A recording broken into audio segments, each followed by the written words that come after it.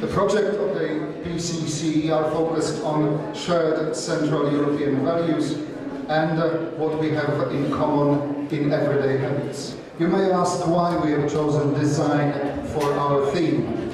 Design is a vital part of contemporary culture. It facilitates our everyday life and cross-cultural communication. But first of all, it is a confirmation of cultural similarities. Well-designed products, carefully selected exhibits, national table settings, they all have their national traits. This exhibition is an interesting voice in the global discussion and proof that public and cultural diplomacy go well together. Austrians love drinking coffee. They love drinking coffee in the morning in the coffee house, and we call it coffee house because people really stay there for a long time, and it's not possible to order just coffee.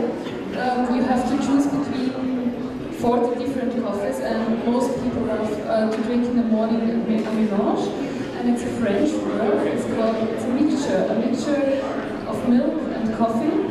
And my table, the Austrian table, is also a mixture of contemporary design, traditional design, of mass production and one-off pieces, and it's a really nice range of Austrian design. But I wanted to indicate or to point out that having a breakfast is something very, very private.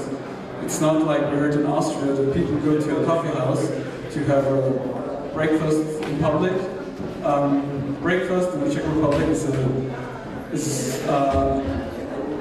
something that you do for preparing yourself before you start into the day, before you go out into public life. It's not part of the public game.